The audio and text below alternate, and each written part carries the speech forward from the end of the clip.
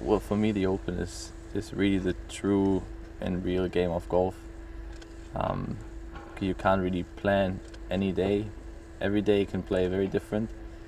You play one day the golf course, and the other day it can be super easy or very, very difficult. And in the end of the day, we do play a game, and I think that links golf is a perfect proof for that. And the British Open is the only major that we have in Europe. And even though I won 2 majors already, but that's really the one here, the British Open, that I would love to add to my career. Well, Craig and me, we went here before the US Open. We played a few holes. We played one practice round. The first night, a very short, fairly wide open. Back nine is the opposite, very long, very tight. So the plan is to shoot a fairly low score on the front nine and then try to hang on to it on the back nine. But it's always one of those things, it could be windy, it could be rainy. I mean, at the British Open, you never know.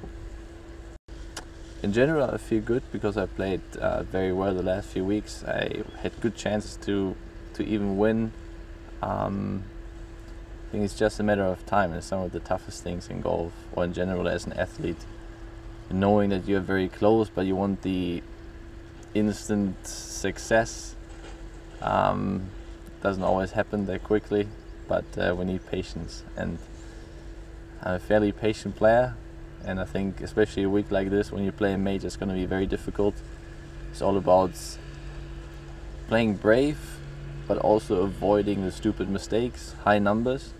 So mentally and physically, I feel like I could do well.